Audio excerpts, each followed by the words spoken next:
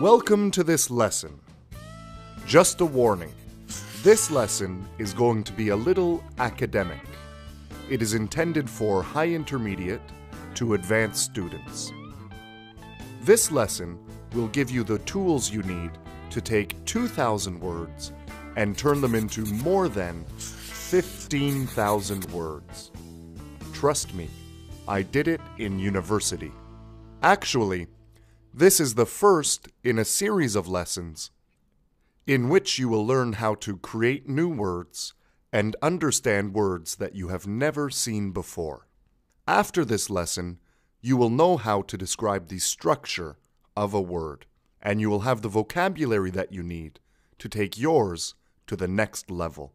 We will cover the terms morpheme, root, affix, prefix, suffix, grammatical suffix, derivational suffix, and word family. The first word we'll cover is morpheme. This is a word that is used in linguistics. It is used to describe a group of sounds that is meaningful. For example, the word morpheme has two morphemes in it, morph and eme. Morph means shape, and eme means meaningful.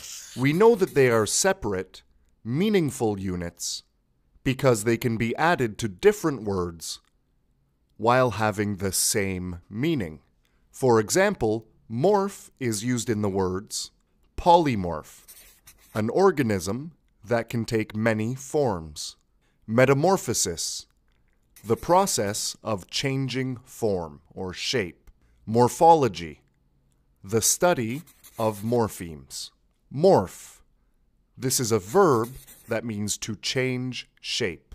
Morphogenesis, the origin and development of biological forms, etc. The list goes on. Eme is a technical morpheme. It is only used in linguistics.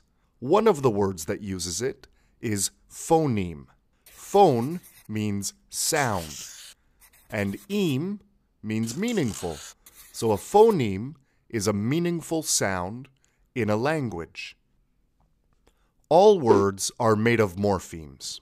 English uses two types of morphemes, roots and affixes. Roots can exist independently. They do not need to be added to anything else to be used in a sentence. For example, eat.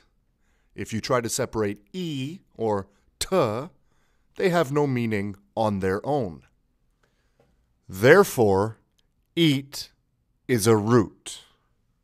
There are two types of affixes, prefixes and suffixes. Prefixes are added to the beginning of a root. A suffix is added to the end.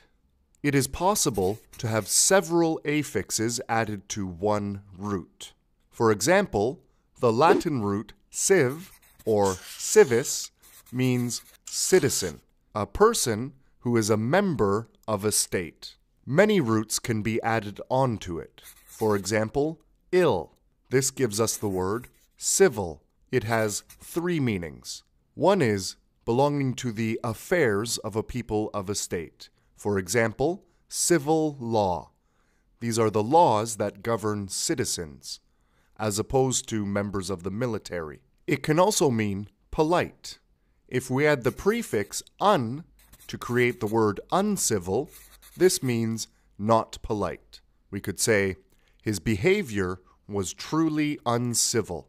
With the word civil, you could add the word eyes, meaning to make or become, and create the word civilize, which means to make more culturally advanced. Adding the suffix ed to this creates the word civilized, meaning being in a culturally advanced state. And uncivilized means not being culturally advanced. And it goes on. We could create many more words. The point is that one root can take many affixes, and suffixes can be added to other suffixes to create even more words. Let's slow down for a minute. There are actually two kinds of suffixes, grammatical and derivational. First, we'll look at grammatical suffixes. Grammatical suffixes do not change the class of a word, so they will not change a verb to an adjective or a verb to a noun. They simply add grammatical information. A few examples are the plural s, one banana, two bananas. The possessive s, John's bananas. The third person s, John eats bananas. These are not all of the grammatical suffixes, but I hope it's enough to give you an idea of what they are. Do not change the class of a word. Derivational suffixes do. For example, the adjective quick can have ly added to it to create the adverb quickly. Here are two example sentences. He had a quick snack. That's an adjective. He ate it quickly. That's an adverb. Learning how to use these derivational suffixes is one of the keys to speaking English fluently. Before we finish, there is one more important idea for us to look at, and that is the word family. A word family is all of the words that can be made from a single root. Take a look at this verb, expect.